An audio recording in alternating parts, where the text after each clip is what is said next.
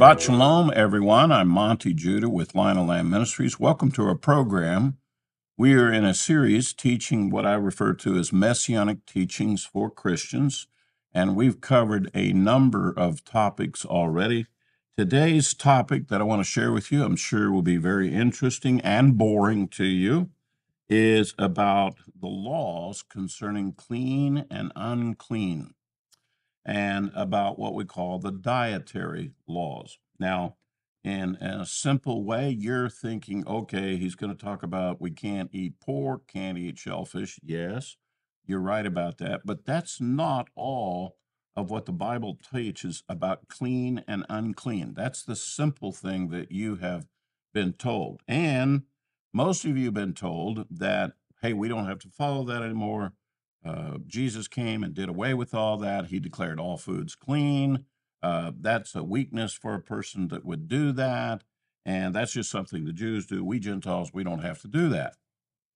Well, there's a couple of things I want to share with you today. I want to show you the background that this subject about clean and unclean doesn't start with the law of Moses. It started with creation. God has a definition for clean and unclean. If you recall the story of the flood, and when Noah came back from the flood, that he took certain clean animals and sacrificed them to the Lord and entered into the covenant we call the Noahic covenant. The sign of the covenant is the rainbow. And it was at that point that mankind, Noah and his descendants, were told they could eat meat. Prior to the flood, mankind ate only a vegetable material. They did not eat animals. But as a result of the flood and the instructions that came from God at that time, that's when the idea of eating meat came into reality.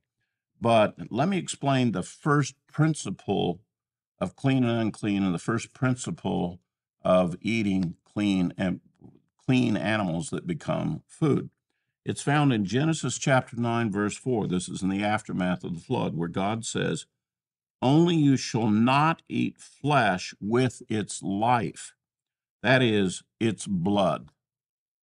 The first definition of clean and unclean and kosher has to do with what you do with the blood of the animal. In a simple statement, if you just say the words, "You shall not eat blood," you have just introduced the entire subject of the dietary laws. In other words, the first subject is not about pork and shellfish. The first subject is you don't get to eat the life of the animal, and it has to be a clean animal to begin with. And God is going to define what animals are clean and what are not clean. And so the first thing you have to know is, what are the commandments about clean and unclean? Because I will just tell you, my friends, Christians have no idea what they are. Christians have no idea what the definition of clean and unclean means in the Bible. In this program, I'm hoping to introduce some of this to you. Do you remember when Jacob was returning with his family? He had been with Laban, and he's coming back into the land again. He's going to have to face his brother Esau.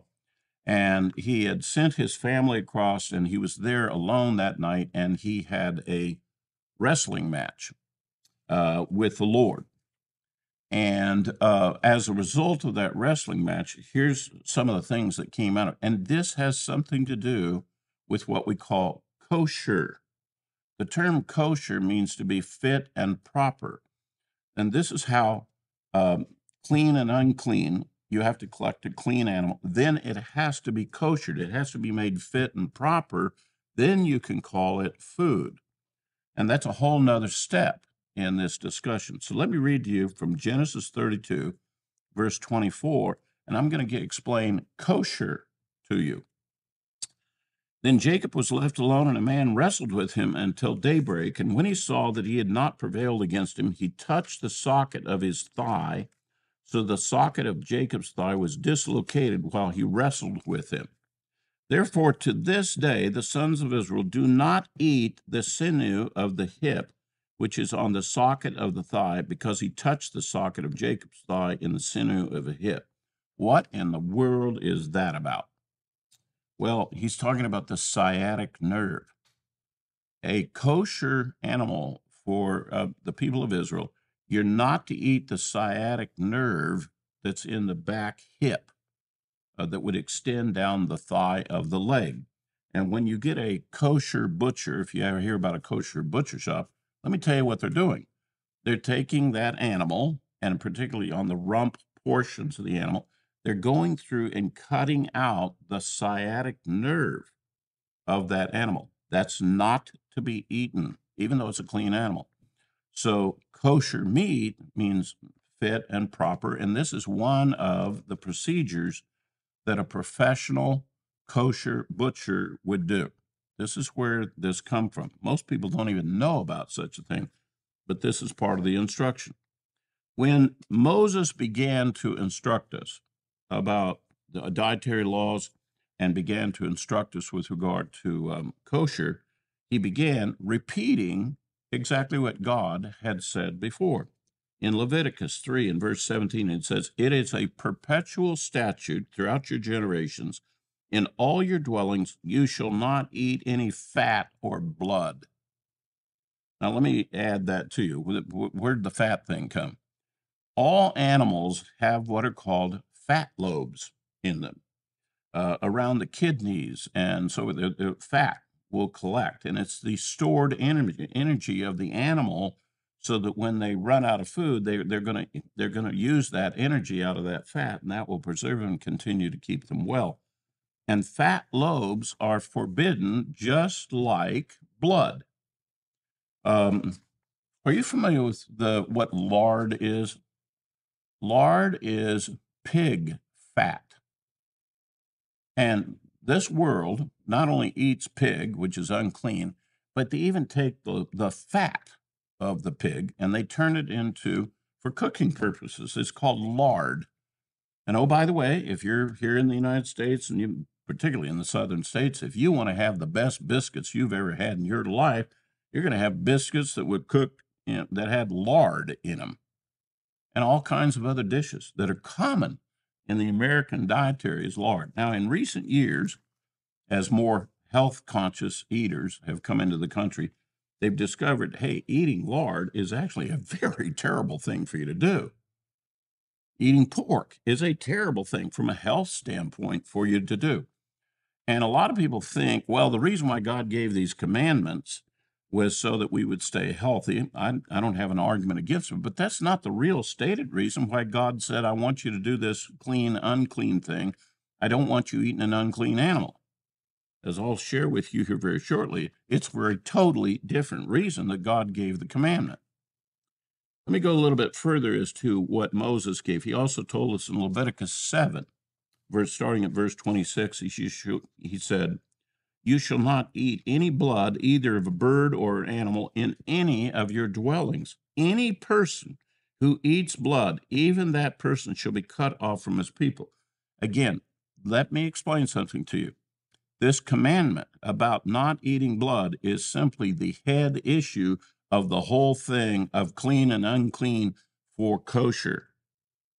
In other words, when I'm talking about the subject of kosher and I'm talking about clean and unclean, what is food and what is not food, we start with the original commandment, the life of the animal, the blood. The blood of a clean animal is not permitted for us to eat. The blood of an unclean animal, we are not permitted to be a part of it, is the life of the animal. God, who's the creator of all things, has said, you can eat the flesh of the animal so that you can live, but you will not eat the life of the animal. The life is in the blood. By the way, that's true of you and me too. I could have my whole arm severed and it wouldn't kill me, handicap me. But you take the blood out of my body, I'm dead. And generally, the average way a man in combat dies, he bleeds out. It's called bloodshed. It's the life of the man. As the blood leaks from him, he loses his life. His life is in the blood. Have you ever heard of blood sausage? This is somebody came up with the idea, let's eat blood. And they decided to make this goofy sausage and they put blood in it. And so they're purposely eating blood in this sausage for it. Absolutely, God says, absolutely forbidden. I don't care if it is a clean or an unclean animal. You cannot do that. The whole idea of koshering is to vacate the blood from the animal. When you have a slaughterhouse where they take completely, forgive me for saying this, but I got to explain it. They take the complete head off of the animal. That is the proper way to take the animal apart, to butcher it. You let the heart pump the rest of the blood out of the animal, and that's how they would sacrifice the animals in the temple. They would cut its throat, allow the blood to vacate the animal, and the heart pumps the rest of the blood in the animal out of the animal, and that's when he loses his life. Well, in most warfare, either being shot or hit with a sword or whatever, it's going to cause a wound that causes you to bleed. And when you die on the battlefield, it's because you bled out. You get hit in the heart, your heart stops, your blood's not flowing, you die. Blood is extremely important in the definition of what is alive and what is not alive. Have you heard about the slaughter of pigs in which that they don't take their head off? They hang them, put a rope around their throat, and they raise them up and they choke them to death. Guess where the blood stays? In the body, in the animal. So part of the blood thing is we say nothing strangled. When you wring a chicken's neck, the blood is not vacated. To slaughter a chicken properly, you must take its head off, allow the blood to vacate from the body. Wringing a chicken's neck, the blood is trapped in the body. That is not kosher. It has to do with the vacating of the blood from the animal that God says blood is very important to him. That belongs to him. That life of the animal belongs to him, and it needs to be returned to the earth. So we have additional instruction. Let me read to you from Leviticus 17 and verse 12. Therefore I said to the sons of Israel, no person among you may eat blood, nor may any alien who sojourns among you eat blood. There's the commandment that says you Gentiles are not supposed to eat blood.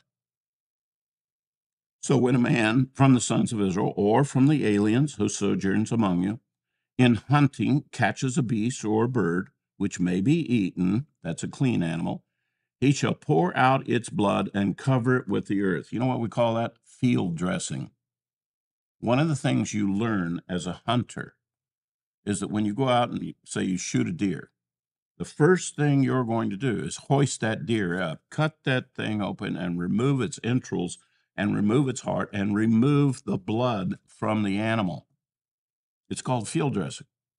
You don't haul the animal back intact with all of its entrails and all of its blood. You field dress it immediately. Remove the blood from the animal in the field.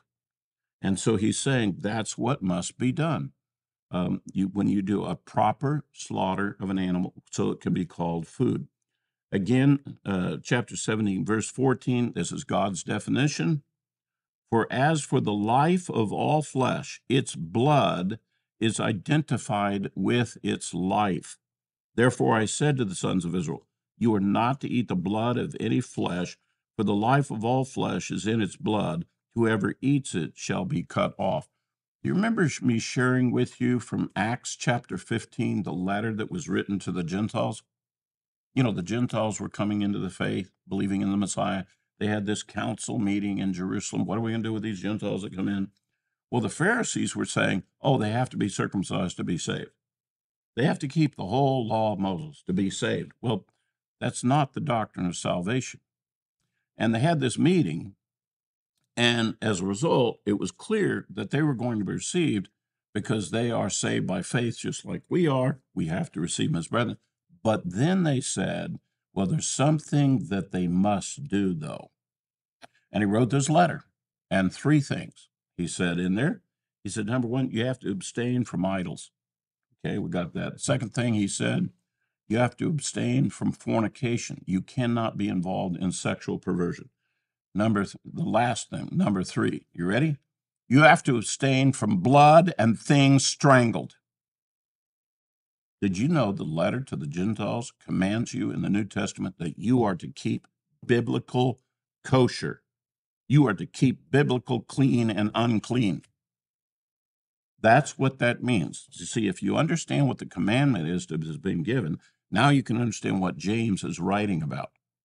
I have a lot of Christian friends. In fact, I have friends that I have breakfast with, Christian friends, and they get pork sausage and ham steaks, and they eat pork bacon, and they don't have the foggiest idea. As believers in the Messiah, for years, no one has ever taught them. By the way, God says he doesn't want anyone that belongs to him eating that stuff. He's going to go on a little bit further, and I'm going to give you a very quick review as best I can of the additional instructions that he gives. And we're going to get to the point where you're going to understand, why does God call for that?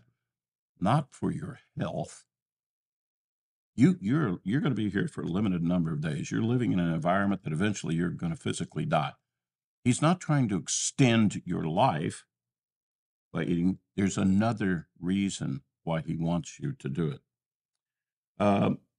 Leviticus chapter 11 is what we call the kosher chapter in the Bible. This is when Moses flat goes through the list. It begins with these words: "The Lord spoke again to Moses and to Aaron, saying to them, Speak to the sons of Israel, saying, These are the creatures which you may eat from all the animals which are on the earth." And he proceeds to define the animals on this earth that you can call clean, that after you kosher them, they may be food for you. If you take a cow and you don't kosher it, it's not food, according to God. If you take a dog and you kosher it, it's still not food. We're talking about the definition of food. Let me tell you one of the statements that's in Mark, the Gospel of Mark, that has sown a tremendous amount of confusion amongst the Christians, and that is the one where Yeshua is talking about that a man is not defiled by what he puts in his mouth. A man is defiled by what comes out of his heart. And he says when you eat food, it goes into your body, and then it passes through your body as excrement. That doesn't defile you. Defilement is something that happens in your heart, and you may speak something or do something from your heart. That's what defiles you. Now, that was the lesson he was teaching. Guess what is written right after that? Thus he declared all foods clean. What? The subject is not about foods. The subject is about how does man defile himself? And some well-meaning Christian back hundreds of years ago decided that he thought that's what that was talking about, and he wrote those words in. In fact, look in your Bible, and when you find those words at Mark 7:19, you'll find there's a set of parentheses around them. That statement, thus he declared all foods clean. Put a little set of parentheses around it. Go to the front of your Bible, and it will tell you about the Bible you have, and it says this: anytime you find a text that has some parentheses around it, that means that text was not in the original manuscripts that they have. That was added by some churchman, and it gets printed into the Bible. So the whole statement, thus he declared all foods clean, is a flat-out lie. That was never said by Yeshua. That's not the conclusion of that teaching. It's what was added by some Gentile Christians to justify eating unclean things. Instead of following the commandments of God, we'll have the Messiah nullify the commandments of God, which is what they like to teach, and thus those words are put in there. That is absolutely false information in the New Testament. Forgive me for being passionate about this. And maybe, you're a bacon lover, and you like your pork chops, and you like your lobster and your shrimp. I got it. But as I'm about ready to tell you, God says if you eat that stuff, you're not holy. You're unholy. Now, God has given us a central commandment right up there with the greatest commandment. He says, I, the Lord, am holy. I want you to be holy too. I want you to be holy like me. Let me assure you that the Messiah doesn't eat lobster, he doesn't eat shrimp, and he doesn't eat pork. And if you invite him to your house and you serve that, he is not sitting at the table with you, and he will not partake with you. And he's going to ask you the question, why are you eating that stuff? Don't you understand? I told you that is detestable. Detestable. I mean, if you want to make a comment about a food dish, have you ever seen those cooking shows? I love those things, where they go and they critique the dish that they made and so forth. I've always wanted to be one of the judges on that. First of all, I love culinary stuff and I love cooking foods. I learn a lot from it. But especially if I could be a judge and those people went out and they cooked shrimp, okay? And if I was a judge and they brought the plate up to me, okay, well, Monty, why don't you judge us? Give us your comments on his cooking technique and so forth. You know what I would say? I would say the stuff that you put in this bowl on this plate, it's detestable. It's not worthy of even motioning to put this in my mouth. It is sickening. It's horrible. I don't know of a stronger word that the Bible can give you for that stuff. Just for the sake of kind of explaining things, unclean things that God has spoken against, they are, for the most part, they're the animals, the birds, and the fish that are prey on other animals, birds, and fish. And they are the ones who eat dead things. Literally, they're the ones that clean up the earth. When a body dies, an animal, and so they're the ones that come along and eat it and get rid of it. Same thing in the sea. Lots of dead things fall. And so the sea is kept clean by they have creatures that eat the dead stuff. Shrimp is nothing less than a bunch of sea spiders. They're spiders. Look at them. That's what they are. Lobsters, I love this one.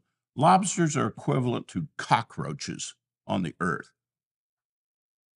Now let's sit down and let's have a plate full of spiders and cockroaches.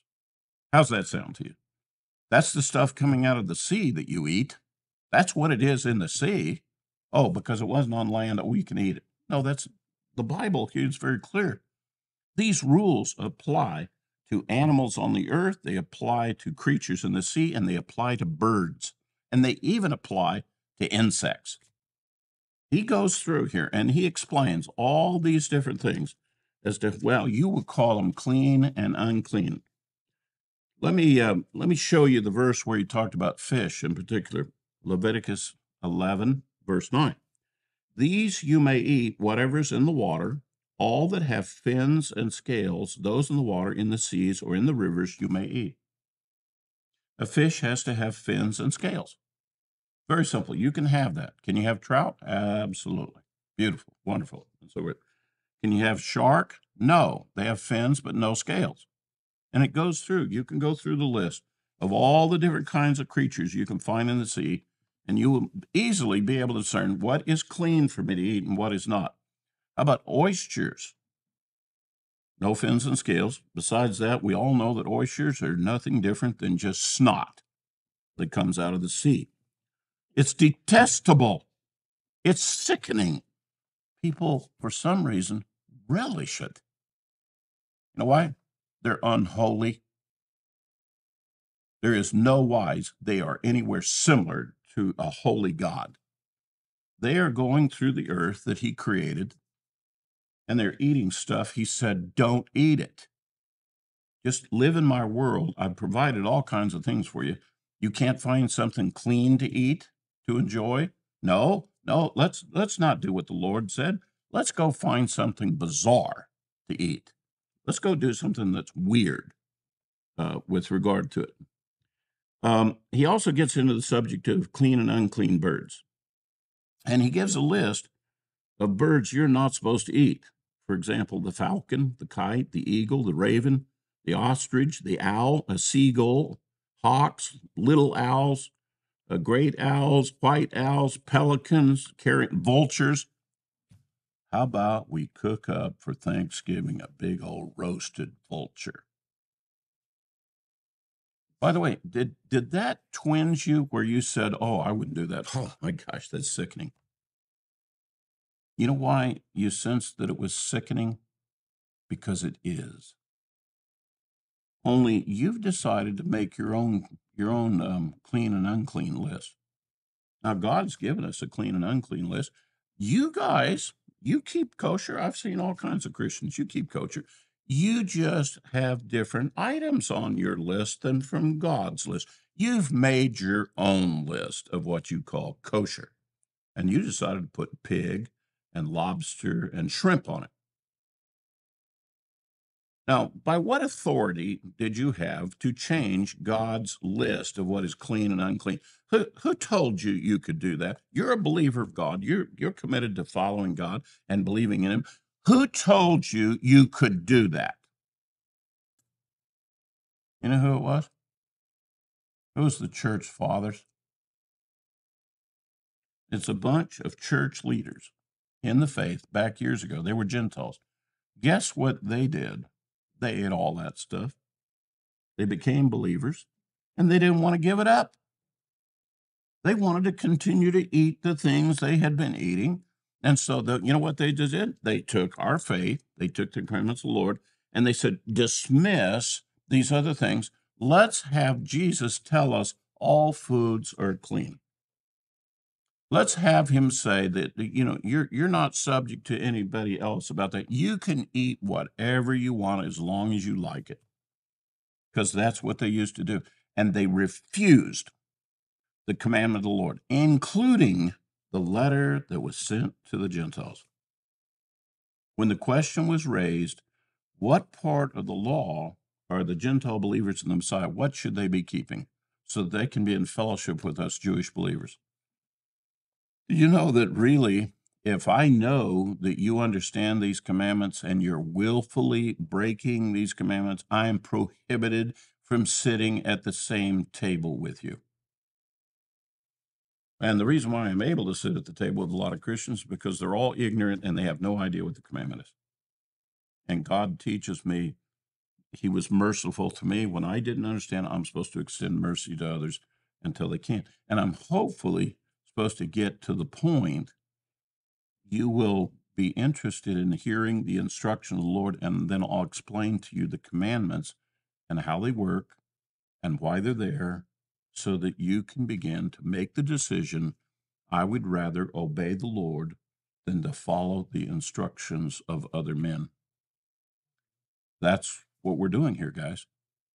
I'm trying to encourage you that if you would start listening to what the Lord really said and start obeying those things, it'd be better for you. But spiritually, you'd start walking in the light before the Lord. The Lord would be listening to your prayers. You would not be constantly in defiance of what God has said. I can just assure you right now, if you're in defiance of what God has said, He's not listening to your prayers. He's not going to do the things that you're expecting Him to do.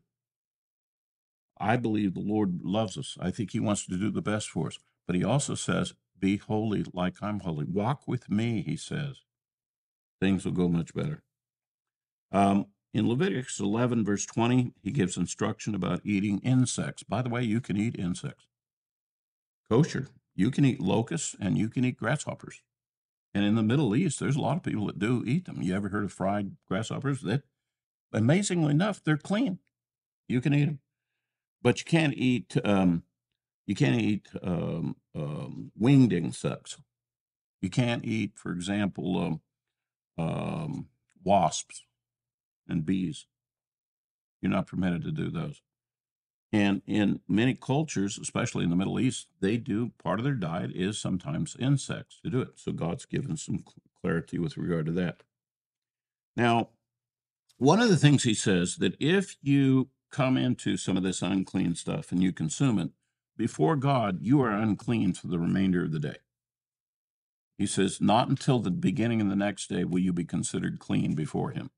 You make yourself unholy before God for the rest of that day until the evening time comes. That's his rules. The same thing is true, kosher and unclean, has to do with how you deal, are you ready? With a funeral.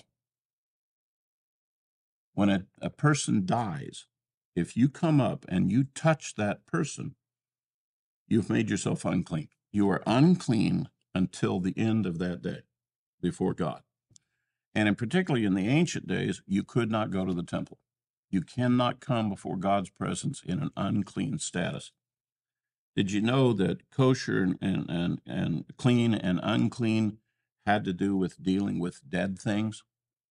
They do. And by the way, I would bet that all of you right now, that you, if you're out on the highway and your car runs over an armadillo, you probably would say, hey, that doesn't qualify as food and that's detestable and we shouldn't touch that. You would be right. That's what the Bible says about that stuff. The Bible also says, interestingly enough, about we as human beings. There are certain things that come away from us that are unclean. You want to stay away from. For example, if a guy spits, that's unclean. The spittle is unclean. How about the snot that comes out of your nose? How do you know that's unclean? He coughs up some phlegm, unclean. Okay? Flakes off of your dandruff, unclean. You're not supposed to be dealing with it. People don't want to touch that stuff. They don't want to be a part of it. I bleed. My blood comes into your contact. It's unclean to you. Obviously, the excrement from your body is very unclean to you. God has given these rules and said, don't do that. He's also gone farther with the clean and unclean.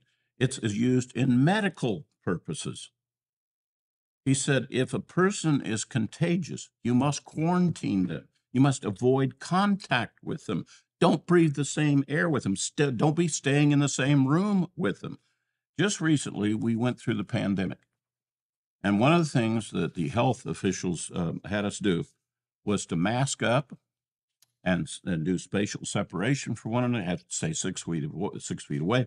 Can't be in the rooms with these people. We have to avoid contact. Amen and amen. That is clean and unclean. Those are the laws of God. Did you know that? Now, here's the irony. God has given us laws about clean and unclean for determination of food and how we prepare food. He's given us concerning medical issues. He's given to us and concerning how we deal with dead people. Okay? Now, the irony of it is the Christians, they all know about the medical stuff and they all know about the funeral stuff, coming in contact with dead, and they even know about the excrements that come out of your body. But for some reason, they've said, no, it doesn't apply to bacon. You don't understand how illogical that is? I mean, God was right on all this stuff, and you agree with him. But over this one, you say, no, God's not right. I get to do that. It's ridiculous. Now, again, I apologize for my passion about this. But if you go and talk to some very sincere medical people, they'll tell you, you are what you eat. And if you eat a lot of pig, you're a pig. Does that sound like holy? Remember, let me take you back to what the Lord said. Eat the stuff I tell you to eat, you'll be holy. Eat the other stuff, you'll be unholy. Just look at the thing and ask the question, is that holy or unholy? Can a cow be holy? Yes. If it's brought into the temple, it's prepared, it can go on the altar, and it's holy. And you can make a feast out of it with the Lord. But don't be bringing a pig in. That would be unholy. Have you ever heard the story about the Maccabees and about the famous Greek general? And some people pronounce it Antiochus, I say Antiochus. And he wanted to take control of the temple in Jerusalem. And one of the things he did was he desecrated the altar. You know what he did? He sacrificed a pig on it. That altar at that moment became unholy and could not do another thing. They had to tear the stones down on it and rebuild the altar. Have you ever heard of the Feast of Dedication, what you call Hanukkah? Historically, what was happening there? That altar had been desecrated, made unholy. They had to remove it. They had to build a new one. They had to dedicate a new one. Why did they have to put a new altar in there? Because God said this unholy thing came into contact with it. Now, we have the biblical history of all this going on. There is no question about God's attitude about this, and people that follow God's commandments. This is clear. Now, here you are, and I'm speaking to the Christians. Here you are. You're a believer of the King of Israel. You believe in God, the Creator God. You believe in the God, and you have a whole set of commandments that you keep. But for some reason, you've decided to take the Bible and make it a cut and paste Bible. You've picked out which commandments you like and left the others, and you've got this Bible that's full of holes. And that when I point out things to you that the Bible says that you're not doing, you say, oh, that doesn't apply to me. Who told you that? God didn't tell you that. The Messiah didn't set that up. Apostle Paul didn't set that up. Who told you that? Maybe you should go back and ask, whose commandments are you really following? By the way, let me just tell you, if you're not following the commandments of God, you're not a believer in Him. If you're following some other commandments from another person who made themselves to be God to you, you're following that God. Boy, I would not want to walk in before the holy God and find out I had been following the commandments of another God. That is not going to be a good scene for you. This is a major area, brethren, of where there is a huge split between the people who claim to believe in the Messiah and claim to believe in the God of Abraham, Isaac, and Jacob, and yet they are following instructions and laws somewhere else. And you do it daily, every time you sit down to eat. It's not just once in a while. This is your life. This is the way you do it. What you eat is who you are. Let me go ahead and fill you in on this. Moses doesn't just teach about kosher one time in the law. In Deuteronomy chapter 14, he again is going to repeat some of these specific commandments. He gives a little additional detail. The book of Deuteronomy means the repetition of the law. In Hebrew, we consider the book, it's called Devarim. It means these are the words. These were the words that were spoken. So Moses gives you a slightly different slant on the commandments that were given in the form of these are the words of the commandment. And he begins in chapter 14, what I've been telling you. Verse 2, for you are a holy people to the Lord your God, and the Lord has chosen you to be a people for his own possession out of all the peoples who are on the face of the earth. Verse 3, you shall not eat any detestable thing. And he continues through the chapter explaining what are detestable things. And it's a repeat of the list from Leviticus chapter 11. Now, there's an interesting part of the commandments of kosher that you may have heard of, and that particularly in rabbinical Judaism, they do this. There are 3 times in the Torah it will make this expression, you shall not boil a young goat in its mother's milk. You shall not boil a kid in its mother's milk. 3 times this is given. The first in Deuteronomy 14, verse 21, also in Exodus 23 at verse 19, and Exodus 34 at verse 36.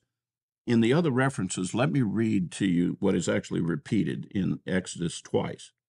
You shall bring the choice first fruits of your soil into the house of the Lord your God.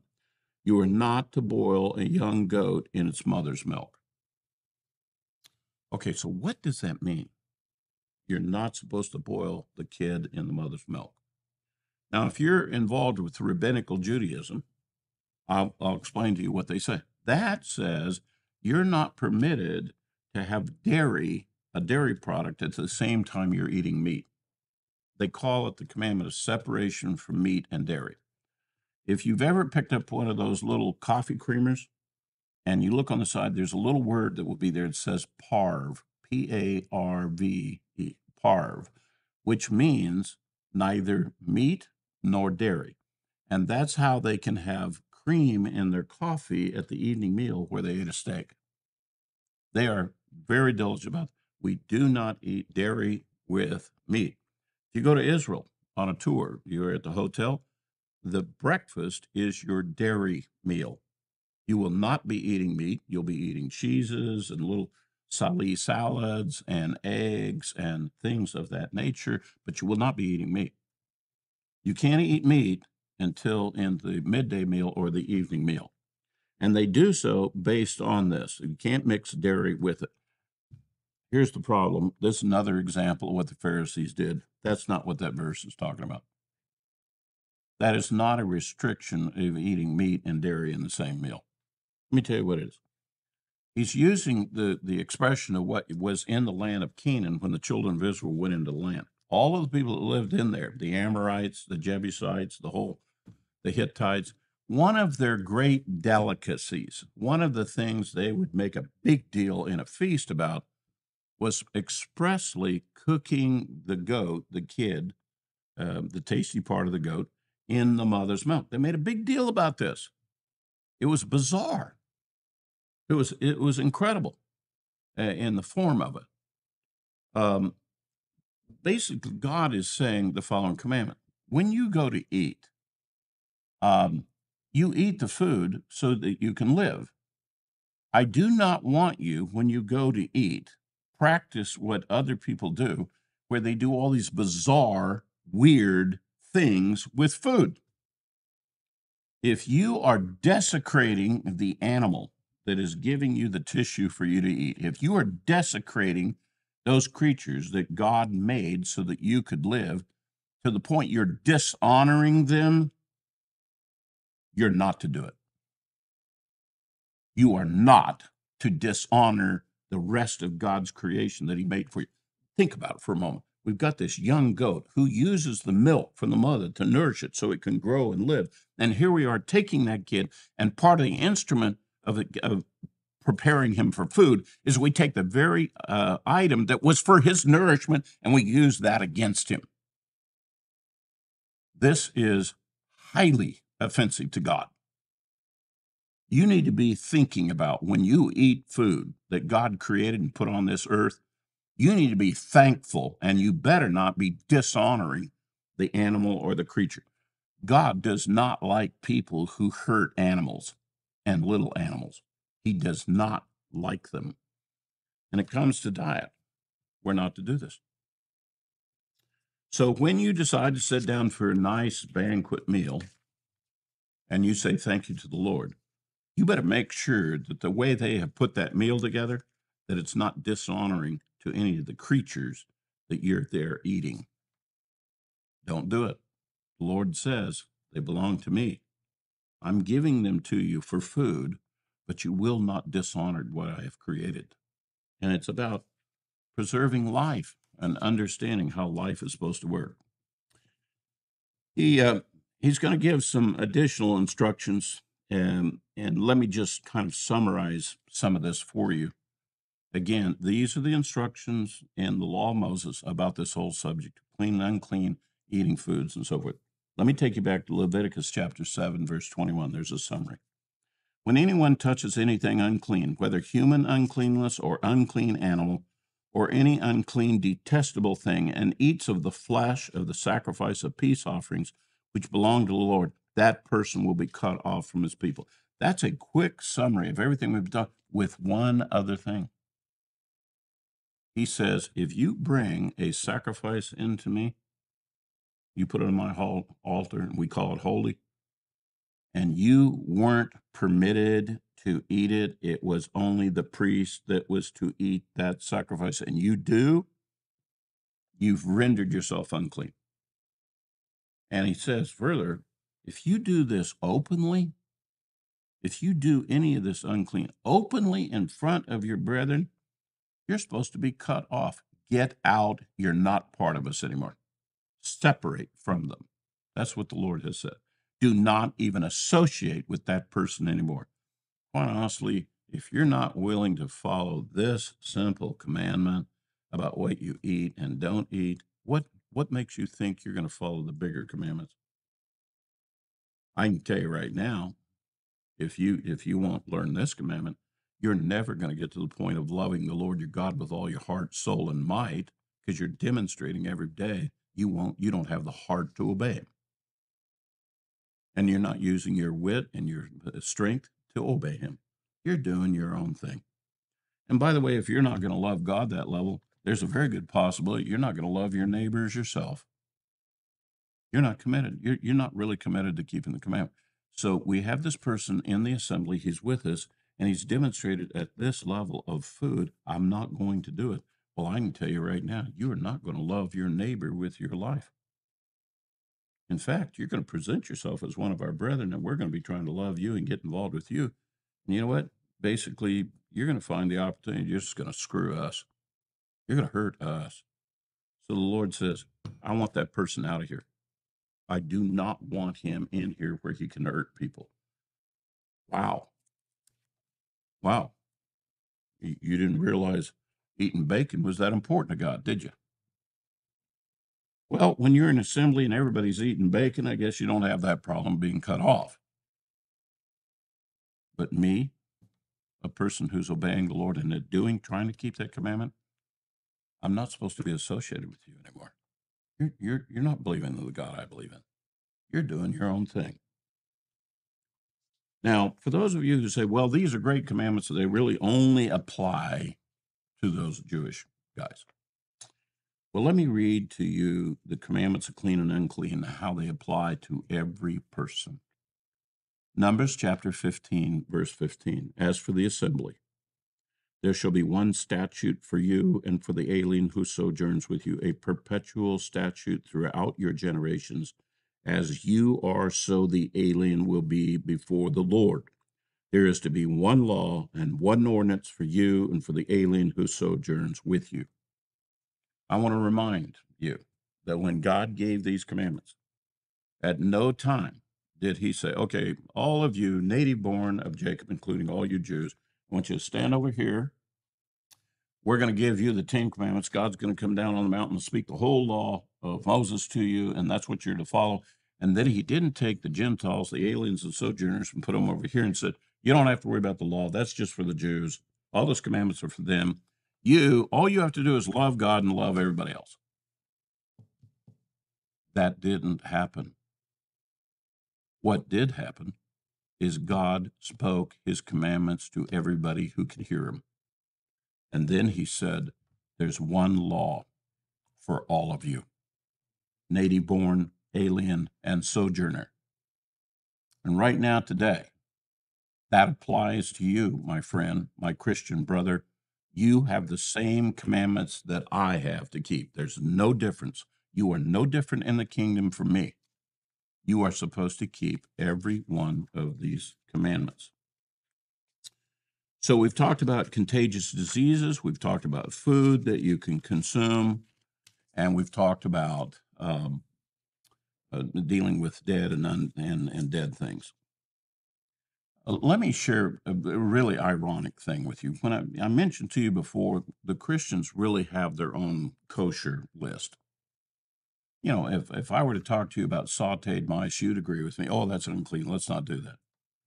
But I talk about pork, and you say, no, we can have it. You know, we've got refrigeration, blah, blah, blah. We can go ahead. Did you know there's something on God's list that's clean that the average Christian says is unclean? They've made a rule up that says, no, that's unclean. You know what it is? It's wine, beer, and spirits. Did you know God says those are clean? Those can be treated as food. But you Christians say, no, that's unclean. We can't have that. That's how far you have gone away from God's list of clean and unclean. You've actually taken clean things and made them unclean. That's how far you are from it. Did you know that wine was put on the altar every day? It's holy. It's called a libation. And the Lord says you will put a libation, a meal offering, and that morning lamb up on that altar every day to me. Well, here we are. Now, for those of you who are saying, well, Monty, I think you're saying I'm not saved if I eat pork. No, I'm not saying that at all. Doesn't have anything to do with salvation. What I'm saying to you is if you keep eating pork, you're going to go to heaven faster. You are going to destroy your life. And by the way, you will not be considered by God as holy. God will treat you as though you're unholy. I encourage you very greatly, brethren. You need to learn to obey the commandments of the Lord. There's a big difference between a Messianic and your average Christian. And this is one of the areas where there's a huge diversity and a huge difference for us. I offer Shabbat Shalom to all of you. And by the way, hang in with me now. I know this was a tough lesson. Next week, I've got something really special planned for you. I'm going to bring to you the very best description of Christians trying to explain my teaching to you as to why you shouldn't listen to it. I'm going to give you the argument of why you shouldn't listen to Monty from church leaders. I think you'll love that particular program. I'm looking forward to it. Shabbat Shalom to all of you.